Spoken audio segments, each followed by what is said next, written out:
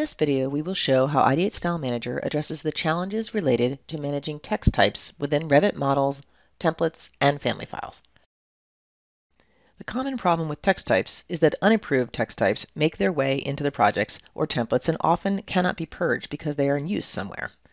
These non-standard text types impact the quality of your deliverables and could require a republishing effort. Some of the ways in which these text types can come into your Revit model are shown here. But regardless of how, with Ideate StyleManager, this becomes a simple problem to address. To use Ideate StyleManager, you can select it from the Ideate Software tab, and then use the Text button to display a list of text types that are defined in the project. When you begin, you'll notice that there's a question mark next to each of the text types, and that's an indication that it has not yet been analyzed.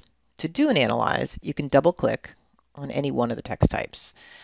As soon as you do that, it'll list how many instances or how many usages there are. And so on the right-hand side, you can see those usages, most of which, in this case, happen to be text notes. You can also select more than one. So I'll do a select and shift select here, and then run the Analyze button to see all of the usages.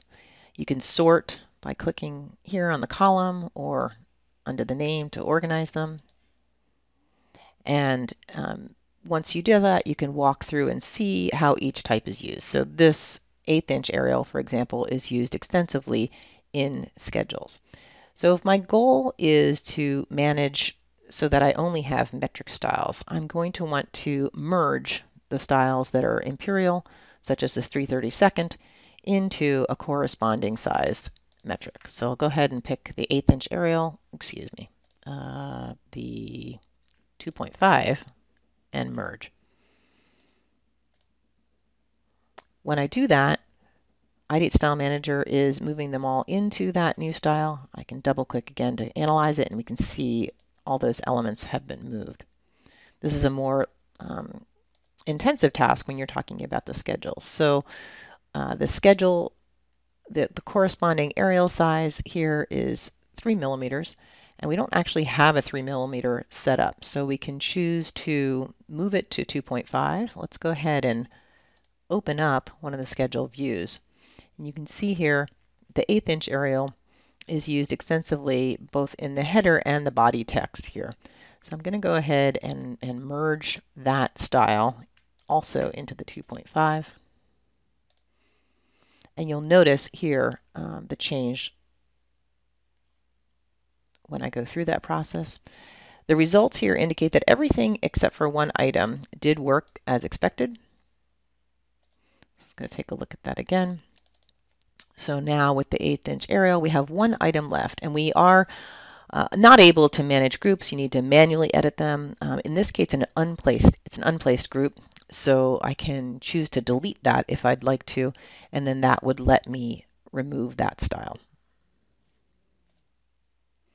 In addition to merging and deleting styles, you can also edit and rename styles directly from StyleManager. So for example here, let's go ahead and double click here, and we can see the use of this larger 1/4" style right there.